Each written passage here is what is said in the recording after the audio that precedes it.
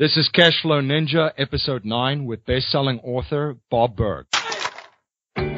Welcome to the Cashflow Ninja, the podcast empowering and inspiring people to discover how to generate their own income and manage, grow, and protect their own wealth in the new economy. Now, here is your host, MC Laubscher.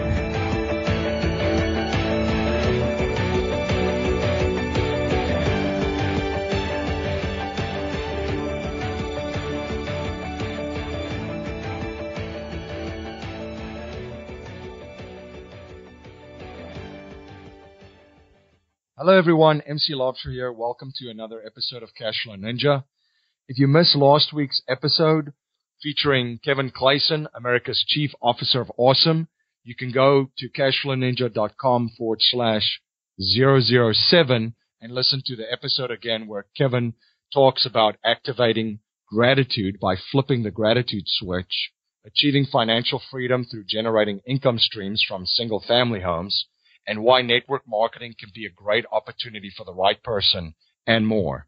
Today's show is a very special episode for me. About 5 years ago, I went through a very challenging period of my life, and I faced plenty of adversity. I had failed in many areas of my life and had many setbacks, and they happened all at the same time. You know what they say, when it rains, it pours. Initially, I pointed the finger at everyone else and blamed everyone else for my shortcomings. And for some reason, I'm actually quite embarrassed to admit this, but I had a sense of entitlement, which, if I look back now, I really don't understand why I did at the time, but I'll admit it, I did. And I think when I started to take responsibility for my own actions in my life and the position that I found myself in, and I realized that the problem was not everything around me, but was actually me, I started to turn my life in the right direction again. Then, after some soul searching, I started to read again, which I really enjoy. One of my favorite hobbies is reading. And I came across this book that would really shift my paradigm and change my thinking and overall outlook in life. I had one aha moment after another, and I realized some really painful things that I had to admit to myself at that time, just to help me grow in general as a person. The principles and values taught in that book was something that I strive to live by every day at the time. At that stage, I was just taking it a day at a time. And I still do to this very day. I still have those principles pinned up in my office. That book was called The Go-Giver, a little story about a powerful business idea by Bob Burg and John David Mann. I'm extremely honored to be interviewing the author of this book 5 years later on my podcast. My guest today is Bob Burg. Bob is a sought-after speaker at company leadership and sales conferences on topics at the core of the Go-Giver books. A former television personality and top-producing salesperson, Bob has shared the platform with some of today's top business leaders, broadcast personalities, coaches, athletes, and political leaders, including a former U.S. president. He was named by the American Management Association as one of the top 30 most influential thought leaders in business for 2014. In addition to co-authoring the best-selling Go-Giver books with John David Mann, Bob has authored a number of popular books, including the critically acclaimed Endless Referrals, Network Your Everyday Contacts into Sales and Adversaries into Allies. His total book sales are well over 1 million copies. His book, The Go-Giver, co-authored with John David Mann, has sold over 500,000 copies and has been translated into 21 languages. It has been released in a new expanded edition with a foreword by Huffington Post founder and publisher Arianna Huffington. Bob is an advocate, supporter, and defender of the free enterprise system, believing that the amount of money one makes is directly proportional to how many people they serve. He is also an unapologetic animal fanatic and serves on the board of trustees of Furry Friends Adoption and Clinic in his hometown of Jupiter, Florida. Before we jump into our interview with Bob Burg, I just wanted to thank our sponsors. Audible, you can download any book for free when you try Audible for 30 days. Grab your free trial and audio book download at cashflowninja.com/free book download and thrive15.com. Thrive15.com provides 15-minute lessons in every aspect of business, from marketing and branding to bookkeeping, from world-class mentors. Get a free month of access and learn new skills in just 15 minutes a day at thrive15.com/cashflow. You can find all of our show notes and past shows at cashflowninja.com, and also join our community and mailing list by texting the word Cashflow Ninja, one word, all capitalized, to 44222. That's 2 4s and 3 2s. Community members on our mailing list get the weekly show sent directly to their inbox, along with other valuable resources and information. Hey, this is John Lee Dumas from Entrepreneur on Fire, and you're listening to the Cashflow Ninja podcast with your host, MC Lobsher. You must be prepared to ignite. Bob, welcome to the show. Oh, thank you. Honored to be with you. Can you please share a little bit about your background and your journey and what inspired you to co-author the book, The Go-Giver, a little story about a powerful business idea with John David Mann? Sure. Well, I actually began in broadcasting, first as a sportscaster on radio and then as a television newscaster. Worked my way up to late-night news anchor of a very small ABC affiliate in the Midwestern U.S., I was not very good at it. I could read the news, but that was about it. I certainly wasn't a journalist, and it wasn't long before I found myself no longer in broadcasting, but what I like to say, graduated into sales. The biggest challenge I had in sales was I had no experience in professional selling. So I floundered for a while until I began to come across great authors such as Zig Ziglar and Tom Hopkins, and I would study and read their books and listen to their tapes. That's how long ago this was. This was 35 years ago, their tapes, not even CDs. But what was interesting was that in a very relatively short period of time, my sales really began to take off, and I was doing well. And the big difference was that now I had information. I had a system for doing so. And, to this day, I personally define a system as simply the process of predictably achieving a goal based on a logical and specific set of how-to principles. In other words, if it's been proven, and predictability, by the way, is the key. If it's been proven that by doing A, you'll get the desired results of B, then you know that all you need to do is A and continue to do A, and eventually you'll get the desired results of B. So I learned that not only did I not have to reinvent the wheel, there was no need for it. And from there, I sort of grew as a salesperson and worked my way up to sales manager of a company and began speaking to others about that. And it sort of morphed into a speaking business. And I've been doing that now for close to probably 30 years now. Well, the book has had a tremendous impact on my life and shifted my paradigm during a time in my life when I faced great adversity and challenges. And I definitely strive to live the values and laws that you presented in the book daily. For listeners that are not familiar with the book, can you discuss the premise of the book? Sure. And it's a business parable. So it's a short story, actually, about a guy named Joe who's an up-and-coming, young, ambitious, aggressive salesperson. Nice guy and good intent, but he's very focused on himself, and it's kind of all about him.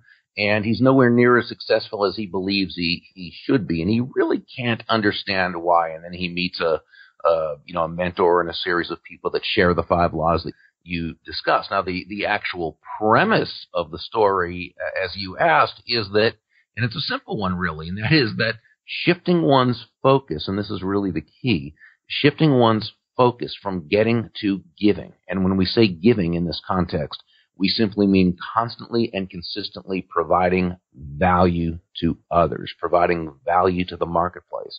And that doing so is not only a nice way to live life, a pleasant way to live life, but a very financially profitable way as well.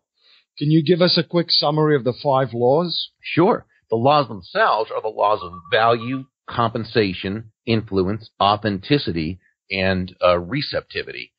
Now, as an overview of the laws, the law of value says your true worth is determined by how much more you give in value than you take in payment. Now, this sounds counterintuitive, counterproductive when you first hear it, right? Because it sounds like you're not making a profit. Give more in value than you take in payment. Of course, you'd go out of business if that was the case. So we have to understand the difference between price and value. Price is a dollar figure. It's a dollar amount. It's finite. It is what it is.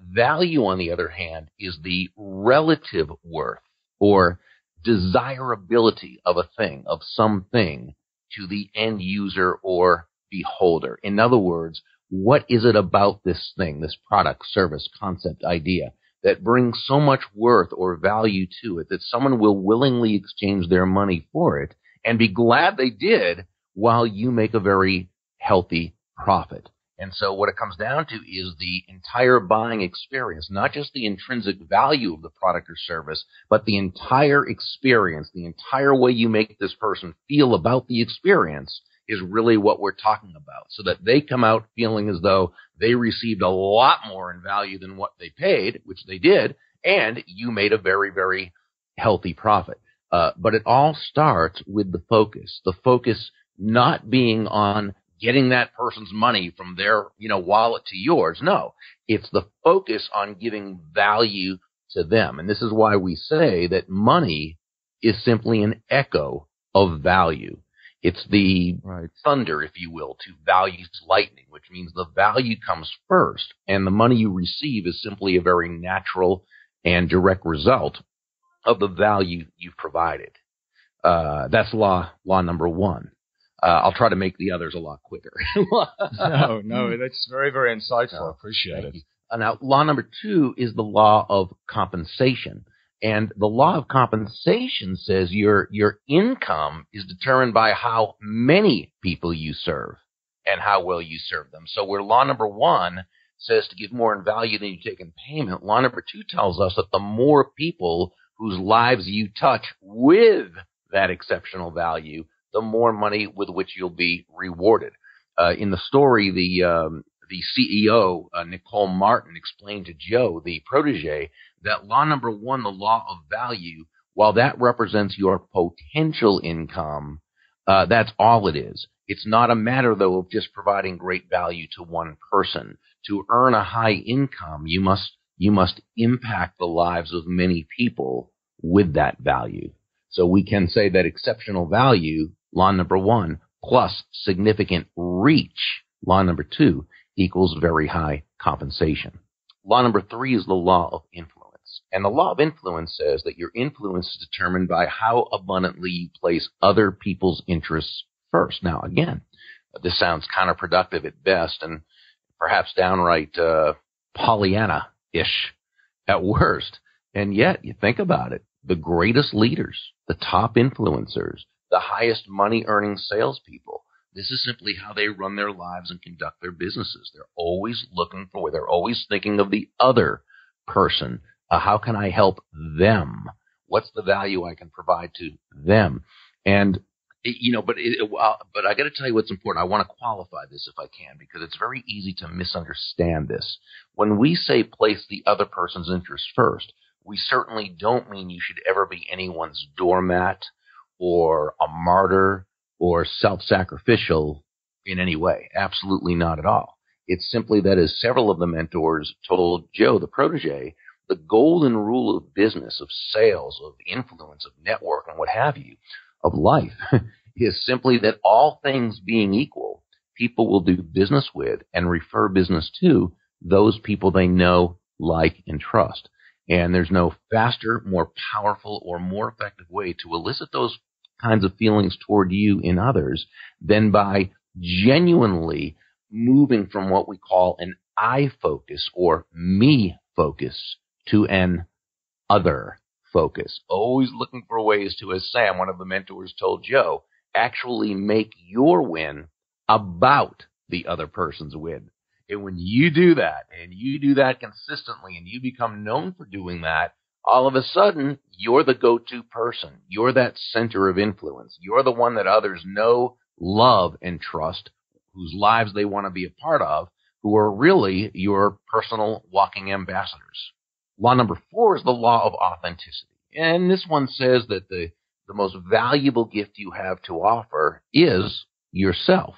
One of the mentors in the story, Deborah Davenport, she shared a lesson she learned in her sales career that basically is that, all the skills in the world, the sales skills, technical skills, people skills, as important as they are, and they are, they're all very, very important. They're also all for naught if you don't show up as your true self. On the other hand, when you, as we like to say, show up as yourself day after day, week after week, month after month, consistently, people feel very comfortable with you. They feel good about you. Again, they know you, they like you, they trust you, they want to be in relationship with you. I think the key to showing up authentically is understanding your strengths and understanding the value that you do legitimately bring to the table. It's one reason why it's so important to have a coach such as you who can helpfully yet dispassionately be able to objectively look at someone and help them discover what their strengths really are. Because sometimes as human beings, we're so close to ourselves emotionally, it's difficult for us to see what we have that's really special. And the last law number 5, is the law of receptivity. And this one says that the key to effective giving is to stay open to receiving. Near the end of the story, the main mentor, Pindar, asked Joe, the protege, to breathe out and hold that outgoing breath to the count of 30. It's harder than it sounds. I do that with my audiences quite a bit, and everyone's amazed at how difficult it really is. And about 10, 11 seconds, Joe is struggling for air. He's gasping for breath. And Pindar says, "What's the matter, Joe? Can't do it?" And Joe says, "No, I can't just breathe out. I've got to breathe in." And Pindar jokingly says, "Well, Joe, what if I was to tell you that it's been medically proven that it's actually healthier to breathe out than it is to breathe in?" And Joe just laughed. Of course, he said, "That's silly. It's impossible. You can't do one or the other. You've got to do both." Well, of course we do, right? We breathe out and we breathe in. It's not an either or. We breathe out carbon dioxide and we breathe in oxygen. We breathe out, which is giving. We also breathe in, which is receiving. The world gives us a lot of, not even mixed, but a lot of negative messages about money and about wealth and about prosperity. If you read the papers, well, I don't know who reads the papers anymore, but if you go online or listen to it, right? If you listen to people, you'll get this feeling that, gosh, to make a lot of money, you had to do something wrong, right? You had to do something bad. You're on the backs of people, and there's all kinds of people in the world, certainly, and we have to be aware there are those that do wrong things. But especially the more free market economy that it is, where in a free market, no one is forced to do business with one another.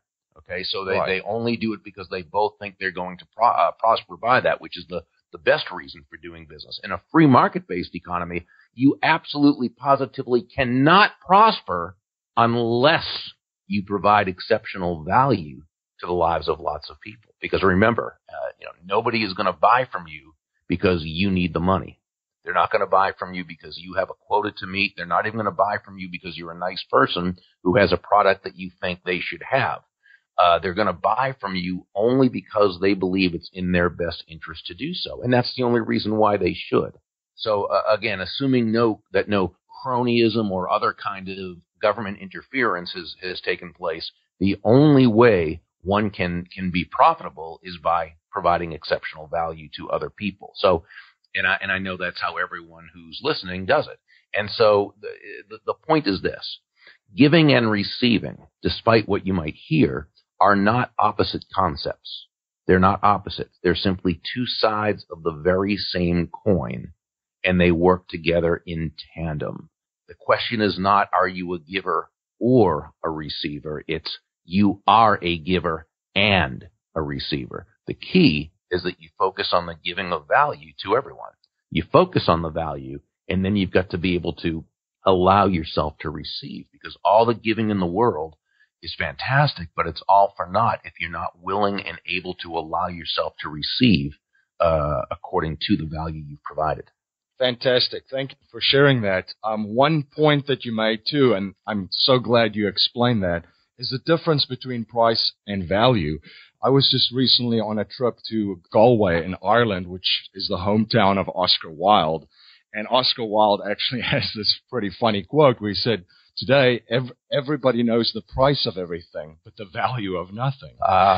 So I thought that was very insightful. Thank you for explaining that and sharing that. Now, Bob, was there one piece of advice you had received or an experience that you've had that have impacted you before you knew anything about what it was all about of being a go-giver? Yeah, there was something that happened. And this is, remember I said about 35 years ago, I probably started in sales, maybe a little bit more than that. But soon afterwards, as I was starting to do really well, I was working for a company and we were selling a product. It was a rather high ticket item, a great product. And I was doing well, but not as well as I could have been. And much of it had to do with the fact that my focus was, while I, of course, wanted to help the people I was serving, it was still, to me, about the product itself. It was about the sales process. And it was something that, a lot of young salespeople go through until you learn. And fortunately, there was a man at the company where I worked. He was not the sales manager. In fact, I think he was one of the engineers or something, and he was just about to retire. I had seen him in the hallways a couple of times. Pleasant guy, didn't know his name, still don't, and I think he retired soon after this very key conversation.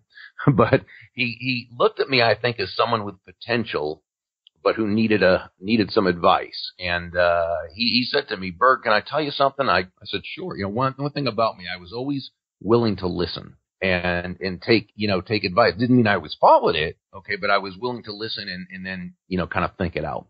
I'm very glad I listened to this person. He said, "Burg, if you want to make a lot of money in sales," he said, "don't have making money as your target.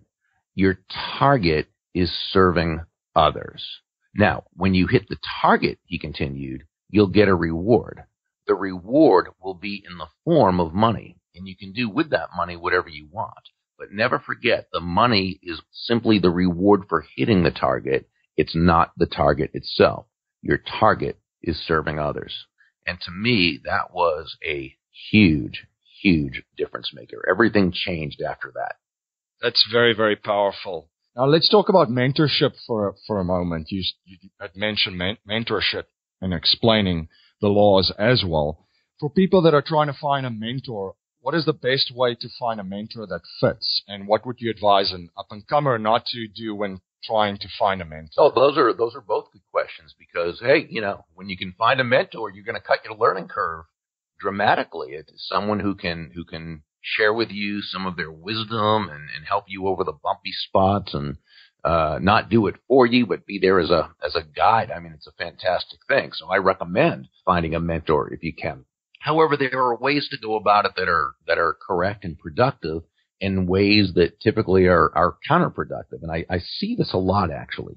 It's the person who will call or visit or email or, whatever the medium happens to be, but they will reach out to someone who they admire in business, and they will say something like, "Hey, I'm, starting a business where I'm doing this and this. Will you be my mentor?"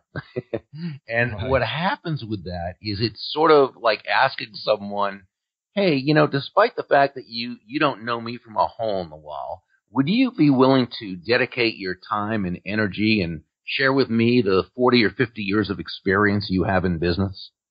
Yeah. Because see, a mentor-protege relationship is just that. It's a relationship, and it takes time to develop, and it really cannot be rushed.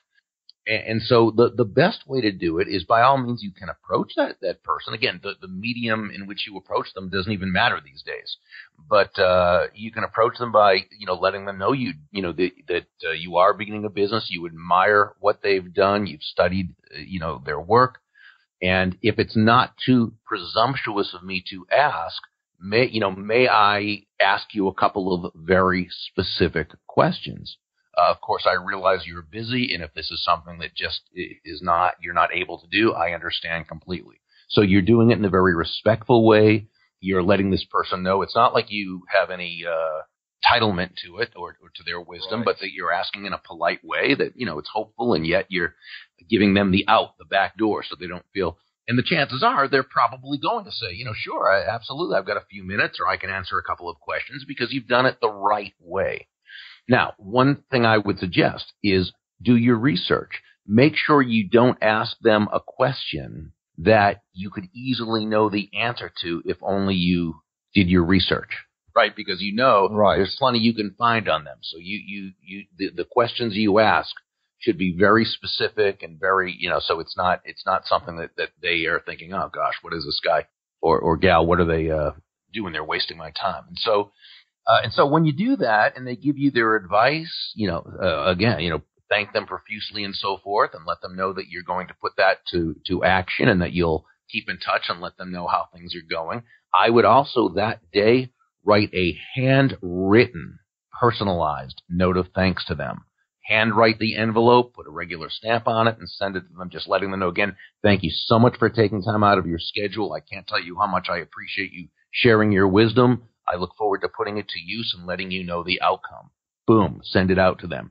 You can also, again, by researching them, find out their charitable cause. Maybe they are on the board of directors of their local humane society. And so you make a small donation in their name.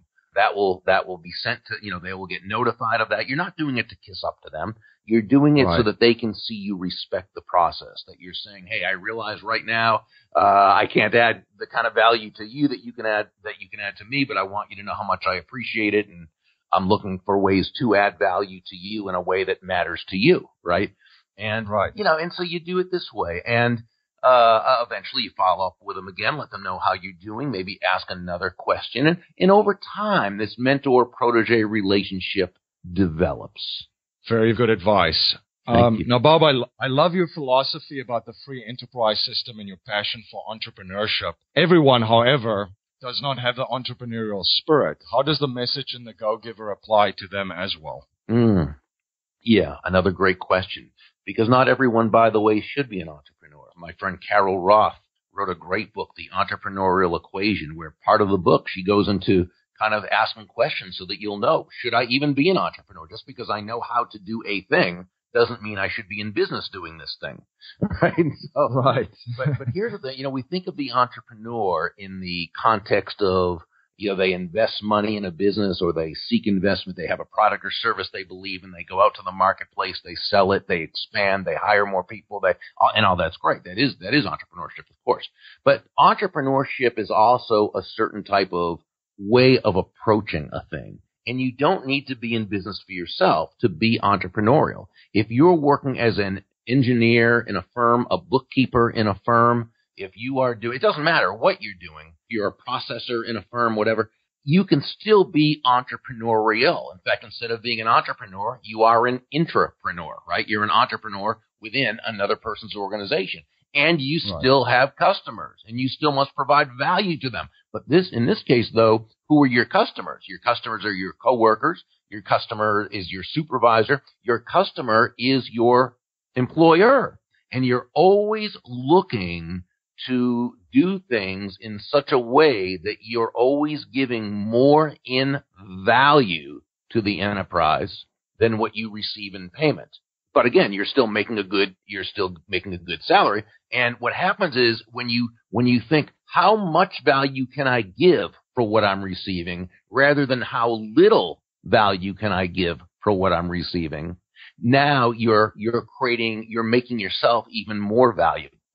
And that's how you get paid more money, because remember, it's in their best interest to keep you with them. It's how you get promoted. It's how you grow.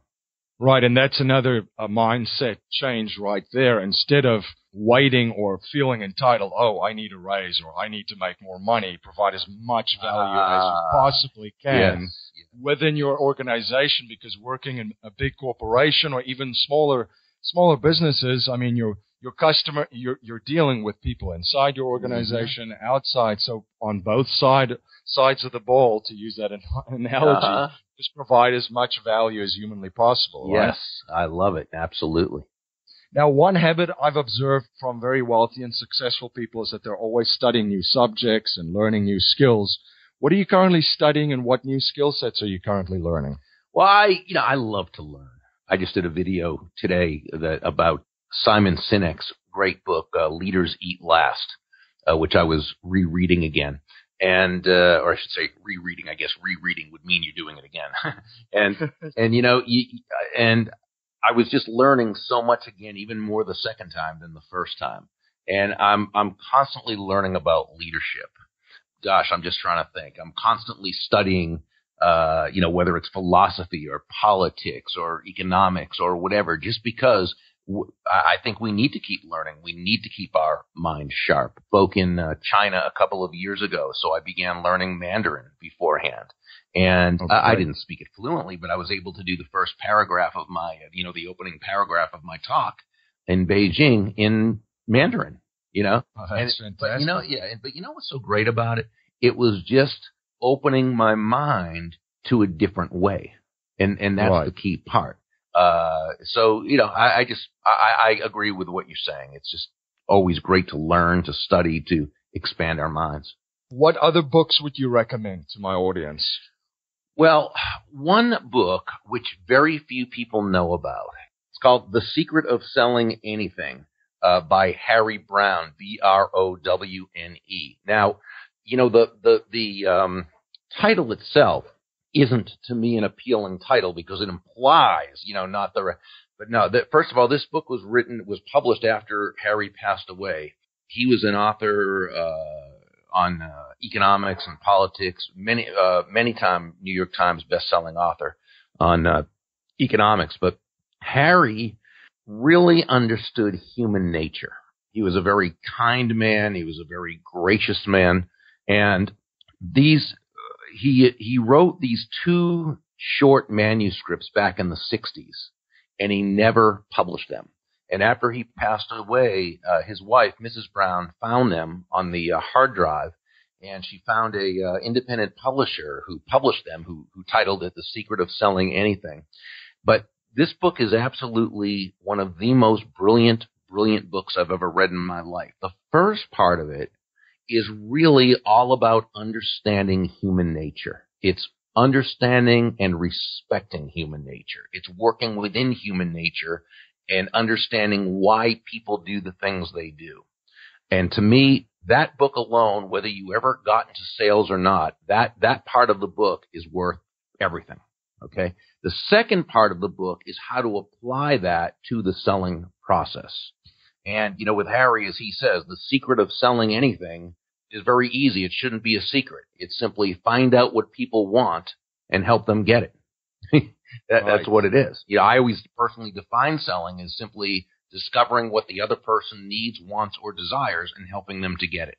So I did a blog post on Harry's book at my Burg, burg.com /blog site. If you go in the search engine and put The Secret of Selling Anything Need Not Be a Secret, or put in Harry Browne, you can find it. But this is a book that I would suggest for everyone to own, and you'll probably end up reading it again and again and again.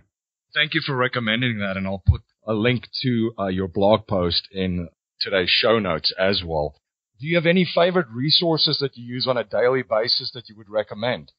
My business partner, Kathy Tajanel, who really runs the operations of the business, she uses Infusionsoft contact management system, so she's a big believer in that. Gotcha. Of course, I'm online a lot and, use Twitter, Facebook, and LinkedIn and so forth. And so those are tools that I use. But again, those are just simply tools to help in the connection process. It's really all about anything that you utilize.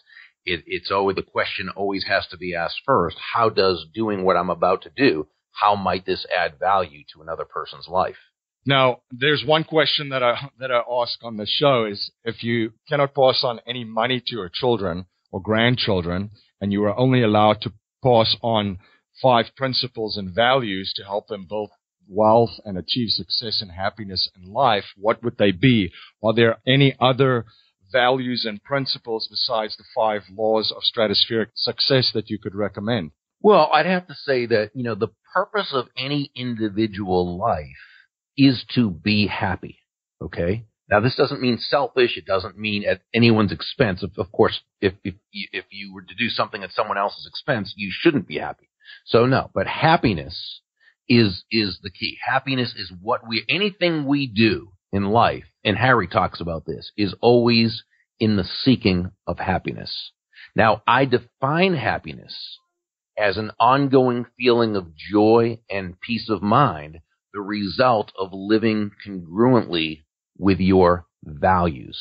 Okay? So this to me is key.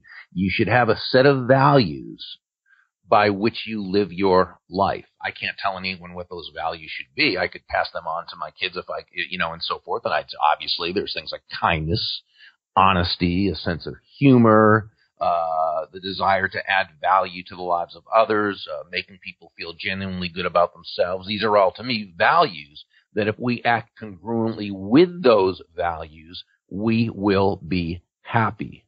We will have that feeling of ongoing joy and peace of mind.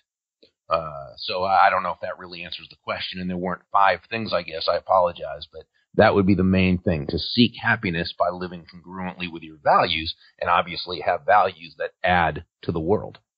How can my audience learn more about you, your books, your events, speaking engagements, your fantastic podcast, which I'm a fan of, and other projects that you're involved in? Probably the best thing to do is to go to thegogiver.com, and that's without the hyphen in this case. It's just thegogiver.com. They scroll down, they'll see the podcast they can subscribe to if they like. They can see the books, The Go-Giver, and our newest book, The Go-Giver Leader. And if they click on the individual books, they can get a chapter or an excerpt so they can see if they like it first. They can connect with me online. They can check out our Certified Go-Giver Speaker Program, our upcoming Go-Giver Sales Academy, and all the different goodies we have and all the different resources. But I got to tell you, it's just been such a pleasure and an honor to be on your show. You're fantastic, and it's just a great conversation. Bob, thank you so much for coming on the show and sharing your journey and philosophy and the 5 laws of stratospheric success. Thank you for providing so much valuable content and knowledge on today's show. I know the information that you've shared will be life-changing for our listeners. Oh, thank you. Thank you so much for joining me and my guest, Bob Burg, today. Bob shared some amazing information, and I know there's some of you listening that would have had a paradigm shift and changed in your thinking today. As I mentioned before, I certainly did the first time I read it, and it had a profound impact on the way that I started to see the world. If you want to take immediate action, you can go to www.thegogiver.com and immediately download Chapter 1 from Bob's international bestseller, The Go-Giver, and access lots of value-added resources, such as his special report, The Go-Giver Way, 5 Principles for Creating a Culture of Excellence. Please also support our show sponsors, Audible. Download any audiobook for free when you try Audible for 30 days. Grab your free trial and audiobook download at cashflowninja.com/free book download. If you haven't read The Go-Giver, you can use your free download to listen to the audiobook version. Our other sponsor, Thrive15.com, provides 15-minute lessons in every aspect of business, from marketing and branding to bookkeeping, from world-class mentors. Get a free month of access and learn new skills in just 15 minutes a day at Thrive15.com/cashflow. You can find all of our show notes and past shows at cashflowninja.com and join our mailing list by texting the word Cashflow Ninja, one word, capitalized, to 44222. That's 2 4s and 3 2s. Community members on our mailing list get the weekly show sent directly to their inbox, along with other valuable resources and information. That's our show for today, everyone. I hope you found it extremely valuable. Until next time, live a life of passion and purpose on your terms. You have been listening to the Cashflow Ninja with your host, MC Laubscher, the podcast empowering and inspiring people to discover how to generate their own income and manage, grow, and protect their own wealth in the new economy. Today's show notes and resources are available on our website, cashflowninja.com. This presentation is for educational and informational purposes only. The information being presented and considered does not consider your particular financial objectives or situation, and it does not make personalized recommendations. This material is not intended to replace the advice of a qualified tax and legal advisor or other qualified professionals, and you should not use the information in place of a customized consultation with a licensed professional regarding your specific personal financial objective, situation, and needs. We believe the information provided is reliable, but we do not guarantee its accuracy, timeliness, or completeness.